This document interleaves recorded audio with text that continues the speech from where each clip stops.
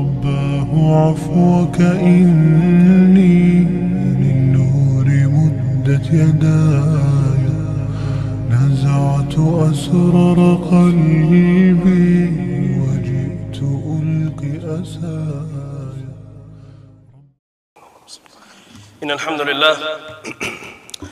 الحمد لله نحمده ونستعينه ونستغفره ونؤمن به ونتوكل عليه ونعوذ بالله من شرور أنفسنا ومن سيئات أعمالنا من يهده الله فلا مضل له ومن يضلله فلا هادي له وأشهد أن لا إله إلا الله وحده لا شريك له وأشهد أن محمدا عبد الله ورسوله أرسله بالحق بشيرا ونذيرا وداعيا إلى الله بإذنه وسراجا منيرا. أما بعد فأعوذ بالله من الشيطان الرجيم. بسم الله الرحمن الرحيم. يا أيها الذين آمنوا اتقوا الله حق تقاته ولا تموتن إلا وأنتم مسلمون. فإن أصدق الحديث كتاب الله وخير الهدي هدي محمد صلى الله عليه وسلم وإن شر الأمور محدثاتها وإن كل محدثة بدعة وكل بدعة ضلالة وكل ضلالة في النار. ثم أما بعد. السلام عليكم ورحمة الله وبركاته. My dear respected elders, brothers and sisters, fathers and mothers and beloved youth. May Allah subhanahu wa ta'ala continue to unite us in the most beautiful places on His wide expansive earth, the masajid. May Allah subhanahu wa ta'ala make us families, fathers and mothers, brothers and sisters who love the masjid, who are connected to the masjid always, and make it the center of their lives. Ameen. My dear brothers and sisters, my dear elders and youth, I am no sheikh, I am no imam, I'm literally just one of you, as you know. You see my face pretty much every week. I have the honor and privilege of serving this community as a volunteer and as part of the board. I take these opportunities on the minbar seriously because when there is a time and place for us to send a message to the community, there is no better place than to do it from here. And such was the strategy of the Prophet ﷺ as well. And I'm going to share with you a couple of observations to start off with, and then end with a very small ask that all of you can do something after the khutbah, inshallah ta'ala. Because that's often the takeaway, right? We want something to do, something to hold on to from week to week. So the first observation I will make, inshallah, is that we are now at the 7 to 8 week mark from October 7th. We've heard that date in the media so much now, and for good and bad reasons, right? There's one side of the camp who says it all started on October 7th, and we know it didn't. It's a 75-year history of the people of Palestine being oppressed, but the media will have you believe it all happened on October the 7th. But anyway, that point aside, the 7 to 8 weeks I'm talking about is generally, we're now at the point, if you look at from a social collective memory, of how trends work. You know, there's a trend, there's a fad that comes, everyone jumps on the bandwagon. It's the hot issue of the day. It could be a new product in the market, it could be a social issue, it could be a political issue. Whatever it is, the social collective memory starts to wane down right about now. The latest news, maybe I'm a little behind for those of you who keep up with the news, there's a truce deal, a kind of a ceasefire, but not really a ceasefire, for 4 days between the two parties that are purportedly in a conflict, but you know it's much more than that. So now this is the time where people say, oh, okay, things are calming down, it's okay, and little by little, the next trend, the next thing on our social media starts to grab our attention. And this happens every single time that the people of Palestine are in difficulty. 2006, 2009, 2011, 14, 16, 19, 21, and now 2023. As the Muslim Ummah rises, 2 months hot-headed, we have a fever going around, and 2 months later, it's kind of like, yeah, that happened, right? 10,000 died, 15,000, subhanAllah, and we move on. But this is the time. This time in the trajectory of the people of Gaza, what they're experiencing, for them, it could be 7 years, it could be 75 years, the reality hasn't changed. And neither it should for us. My khutbah today, inshallah, is titled Reviving Long-Term Thinking. But I don't want to do it from my words.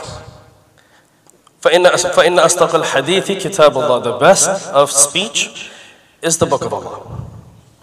And we're going to look at how Allah subhanahu wa ta'ala talks about this idea of a word called ajal. Ayn, Jim, Lam. Ajal. And it appears 47 times in the Quran. And you know when Allah subhanahu wa ta'ala repeats something, it's not random. It's not by chance. Allah subhanahu wa ta'ala wants to make a point to the listener and the reader. So you can have ajul, you can have ajala, ajila, and different forms. Many of them describing the psychology of man. SubhanAllah, the Quran is not necessarily a book of psychology. The Quran does talk about the psychology of man. Just like the Quran is not a book of history, but it does give you historical snapshots over time.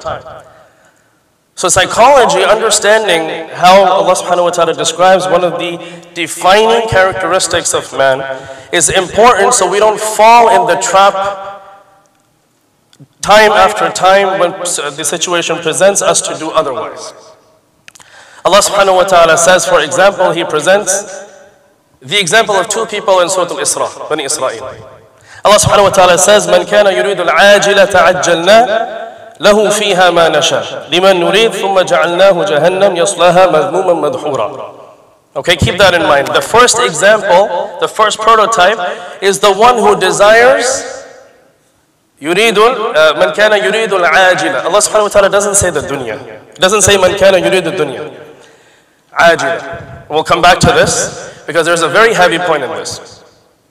Allah subhanahu wa ta'ala says the one who desires this ajila, ajjalna. We will make it even quicker. So if you pick up any Arabic English dictionary, ajal is described mostly as haste, rapid, quick. These are the verbs that come to mind. But there's a connotation here. There's many connotations because لَيْسَ كَمِثْلِهِ شَيْءٍ. Allah subhanahu wa ta'ala, the way Allah subhanahu wa ta'ala uses language, no one can. So there's layers and layers of meanings. Amongst them is premature. Something that happens before its time.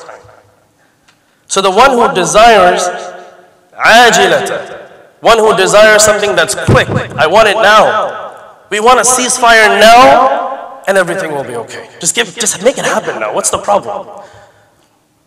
Right? This is the kind of rhetoric we hear in our dinner parties or wherever we are. Last night, Thanksgiving, I'm sure many of you were with friends and family. This topic must have come up. What we want and we want it now. It's not bad. There's nothing wrong with demanding what needs to happen now. What the problem is to stop there.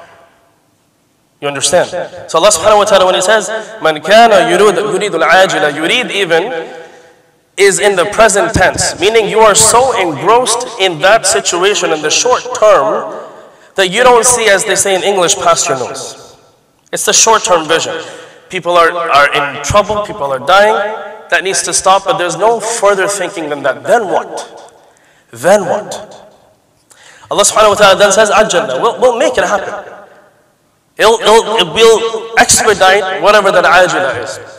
However, فِيهَا مَا نَشَاءُ لِمَنْ نُرِيدُ, for whoever we desire.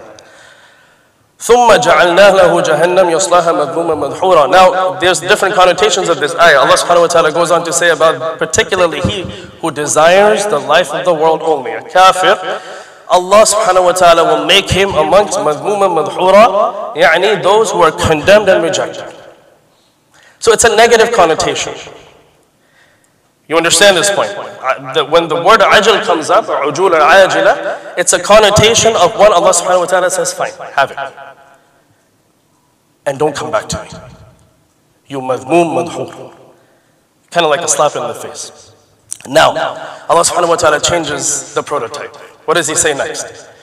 Allah subhanahu wa ta'ala then goes on to say, وَمَنْ أَرَادَ الْآخِرَةَ.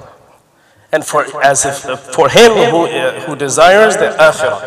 Now, akhirah, the first connotation we always think of is the life of the hereafter. And that's not wrong.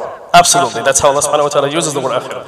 But we also know akhir can be used to mean something that comes later. Something in the future. Something that is not here right now, but I have to think about it and overlook the current for the future. You understand? So we do this all the time. We say, okay, you know what? I will live in this small one-bedroom apartment for 5 years because I need to save up for the 5-bedroom house. Right? So now you are thinking about something that is later, akhir. The connotation here, of course, is one that looks even beyond this life. وَمَنْ أَرَادَ الْآخِرَةَ. But the important thing to take away, my dear brothers and sisters, is the thinking beyond the here and now. Because Allah subhanahu wa ta'ala, He will, inshallah, out of His mercy and out of His grace and out of His wisdom, grant us what we require now. And this is, by the way, for the kafir and for the Muslim. We don't see all the kuffar, the disbelievers, all on the streets homeless. Allah subhanahu wa ta'ala provides for them. Many of them in positions of power. Go back to Man kana yuridu al-ajila, one who desires now power, fame, glory. Give it, here, take it. But there's consequences for that later. مذمومة مدحورة. ومن كان أراد الآخرة سعى لها سعيها. So what does Allah subhanahu wa ta'ala then say about the one who desires the akhirah? Desiring is not enough. Desiring is not enough. I can sit in my house and say, Ya Allah, give me the akhirah. Give me Jannah. Save me from the adhab al-qabr. Ameen. And I'd sit on my couch, do nothing. The key word there, Allah subhanahu wa ta'ala then qualifies that. من كان أراد الآخرة سعى لها سعيها. You gotta work. It's from the word sa'i. Right? The same word Allah subhanahu wa ta'ala uses in elsewhere in the Quran as well. Sa'i, my dear brothers and sisters, very interestingly, is not used in the ayah before. So when you desire the here and now, Ya Allah, give me a house, give me a car, give me kids, give me a wonderful husband, or a wonderful wife, give me the picture perfect, as they call American dream. Or whatever dream of this global world, right? Oh, okay, that's fine. You want it? Work a little for it? Here you go. But things of the future, things that are worth something, سَعَى لَهَا سَعْيَهَا. Allah subhanahu wa ta'ala includes the word سَعَى لَهَا, that you work for it, for what is worth working for. وَهُوَ مُؤْمِنٌ. The ayah goes, Allah subhanahu wa ta'ala then qualifies that, وَهُوَ مُؤْمِنٌ فَأُولَٰئِكَ subhanallah. Listen to this. Those three conditions are met, right? If you want to be amongst this prototype, you want to be this person, the first thing is you desire what's later. Akhirah is one connotation. Desiring the hereafter, 100%, we should do that. But desiring something that is beyond this now and here is also another connotation. Someday my kids will need a bigger masjid. وَمَنْ كَانَ أَرَادَ الْآخِرَةِ. Think beyond where you are sitting right now and think about our city and our homes and our community 10 years from now. Today Mckinney is 210,000 people. By 2025 it's going to be 400,000 people. You think we can serve those people in this masjid? وَمَنْ أَرَادَ الْآخِرَةِ. Think long term. Think long term. That's number one. Sa'alaha sa'ya. You gotta do something for it. You can't just, oh yeah, we should have a bigger masjid. That'd be nice. And sit here, do nothing. And we'll talk about that opportunity that's coming up on December 3rd. It's one opportunity. وَهُوَ مُؤْمِنٌ. And you have to be qualified by belief.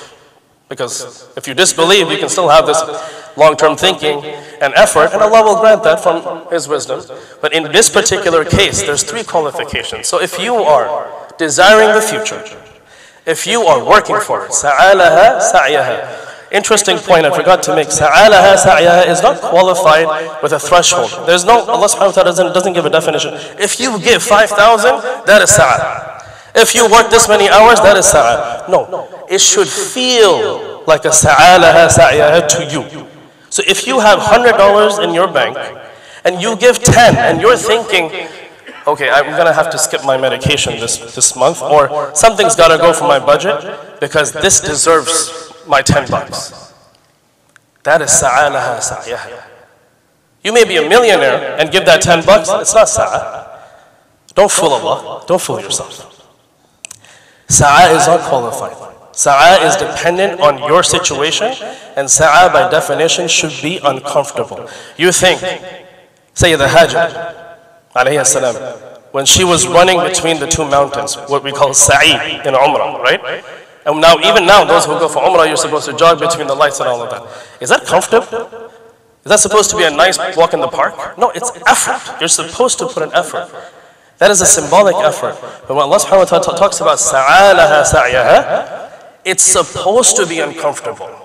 So inshallah, if you, let's say, are one of the people who have supported this community, and you've given 5,000 in the past, 10,000 of those is a little uncomfortable. But you can do it. You're not on the street. Your bills will be paid, but that vacation might have to go. Sa'alaha sa'yaha.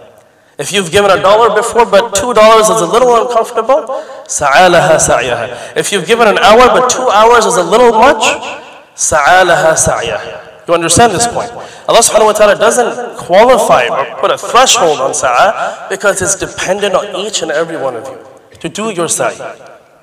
For what? Man kana arada akhirah. Keep in mind the future and do something for it. وَهُوَ مُؤْمِنٌ. Now, I come to the creme de la creme, as they say, right? The best part of the ayah. SubhanAllah, what do we all crave when it comes to effort? I mean, many of us don't want money. We say, I don't want money. Right? But Allah subhanahu wa ta'ala, Surah Al-Najm, He describes the scene on the Day of Judgment. Allah subhanahu wa ta'ala says, وَأَن لَيْسَ لِلْإِنسَانِ إِلَّا مَا سَعَى وَأَنَّ سَعْيَهُ سَوْفَ يُرَى. The angels are all together, and insan are brought in front of Allah subhanahu wa ta'ala for judgment.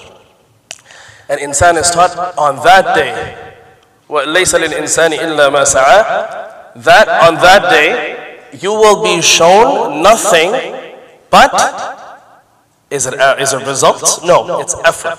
وَلَيْسَ لِلْإِنسَانِ إِلَّا مَا سَعَى. Now, this is, imagine, this is sort of the equivalent of, and my dear brothers, if you can, inshallah, fill up the gaps to the front. There's a lot of brothers waiting in the lobby, inshallah ta'ala, to get it. Please let them in, inshallah ta'ala. And brothers in the back, please start making your way.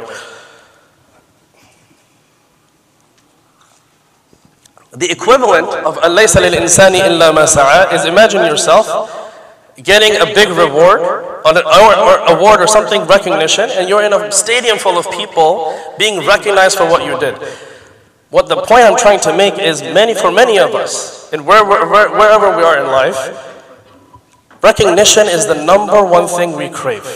Recognition from family, from friends, from co-workers, from bosses, from leadership, from community. That's what awards are all about. Imagine handing over an award to someone in a ceremony and there's no one sitting in front of you.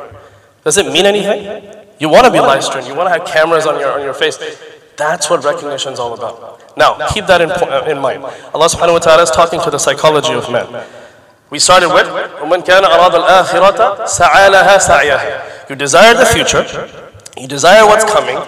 You plan for it. You let go ajal. You let go what it is here and now. Whatever that dollar amount is, whatever that number of hours is, whatever that sacrifice is. You let it go for akhirah. Sa'alaha sa'yaha, and then you do something about it that feels like effort. I've done something. I feel uncomfortable, that's when you know it's sa'i. If you feel comfortable, and you walk away and you're like, I'm going to take my family out to a nice $200 meal, because I still have enough in the bank, that's not quite sa'a. Right? Think about what sa'a means. When you felt uncomfortable, sa'i. وَهُوَ مُؤْمِنٌ. And you are a believer, you have faith in Allah subhanahu wa ta'ala. Allah subhanahu wa ta'ala then finishes the ayah. فَأُولَٰئِكَ كَانَ سَعْيُهُمْ مَشْكُورًا. SubhanAllah. They are those whose effort, Allah subhanahu wa ta'ala never, in this context, even in Surah Al-Najm or here, doesn't talk about result. Because Allah is way beyond that. Are you going to put $1 billion in front of Allah and say, Ya Allah, this is worth something? Allah, billions are not worth anything. The one who is the master, the khaliq of all of this and beyond, there is nothing that we can put in front of him as a result that would equal his majesty. The only thing Allah subhanahu wa ta'ala pulls out of that is sa'i. And he says, فَأُولَٰئِكَ كَانَ سَعْيُهُمْ. They are the ones whose effort will be appreciated. Whose effort will be appreciated. That's it. Sa'yuhum mashkura. Allah subhanahu wa ta'ala doesn't want our dollars and cents. All He asks is that you do something that is worth calling sa'i. For what? Not ajr. For something that comes beyond, you might pass away. But something that your kids and their kids and their kids may enjoy because you did something when you were alive that was worth the effort. In the second khutbah, inshallah, I'll put an opportunity in front of you, inshallah. قولوا قولي هذا واستغفر الله ولكم ولسائر المسلمين فاستغفروا إنه هو الغفور الرحيم.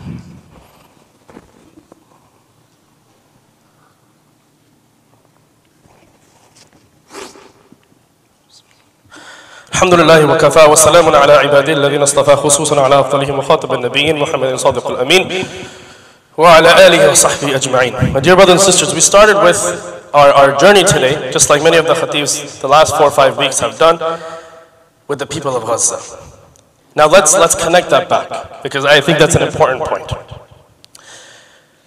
Our contribution, and if you're not aware of this, let me fill you in on what my observations have been, listening to analysts and commentators. Many of you are way ahead of me in that. But there's an individual by the name of Sami Hamdi, who's a political analyst or commentator. You agree with him or not, I'm not here to convince anyone. But there are many good points this brother makes on different channels that are worth thinking about.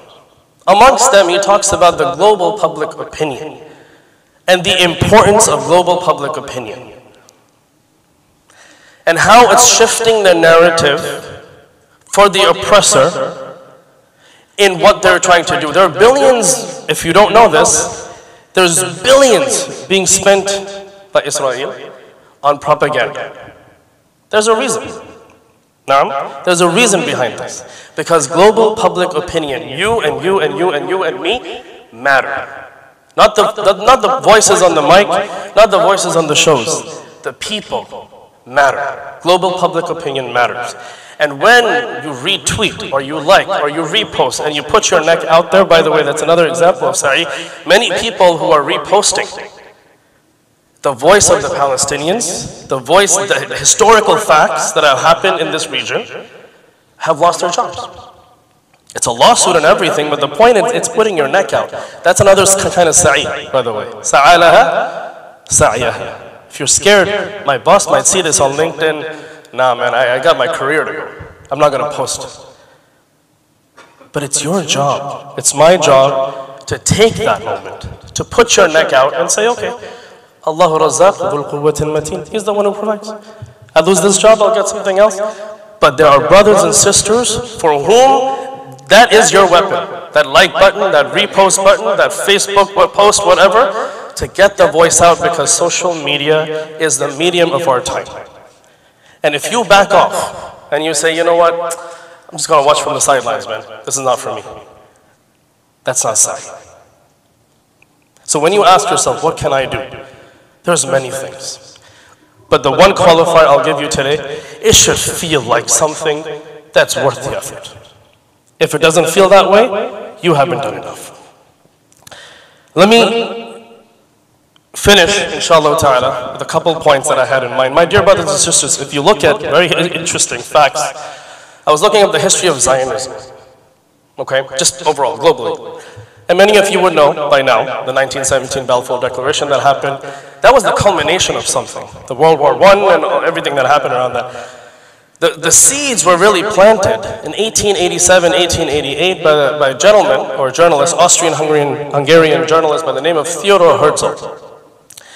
And Nathaniel Barenbaum was one of the founding fathers of the idea of the Jews returning back to the Holy Land. By the way, this is not about a faith. We love our Jewish brothers and sisters. We love our Christian brothers and sisters. This is about an ideology. And so Zionism has become a staple word now in the news. Interestingly enough, the Zionists were actually very small in Europe. And if you look at the start of the 20th century, so 1900s, early 1910s, 20s, do you know where most of the funding for that small group came from? American Zionism. in America. New York City, they organized a fundraiser at the time, and they wanted to raise $1 million of 1910. That's I looked at that. What's the consumer price index for that today? That's equivalent to $60 million. And they raised it. They financed the idea because they believed in it. This is not about purporting one particular ideology. We need to learn. Muslims, what we've done when we abandon long-term vision, we don't look around. We're reactionary. Bombs are dropping, stop the bombs, stop the bombs, stop the bombs. Then what? What about governance? What about humanitarian aid? What about getting Gaza back on its feet? What are we supposed to do about that? The long-term thinking is where we need to start. So, when I bring it back to what we can do, one of the things I picked up on with American Zionism and funding is they built institutions. HSS, the American arm, the United States arm of RSS, the Hindutva organization that is wreaking havoc on Muslims in India, is one of the biggest funders of the Hindutva ideology because it's American dollars. So you living in America earning a six-figure salary, what good is your dollar? What good is your Western Muslim identity when you can't fight with your dollars? No one's asking you to do anything more than give in the right place. And one of the best ways is to build institutions that strengthen communities, that strengthen people.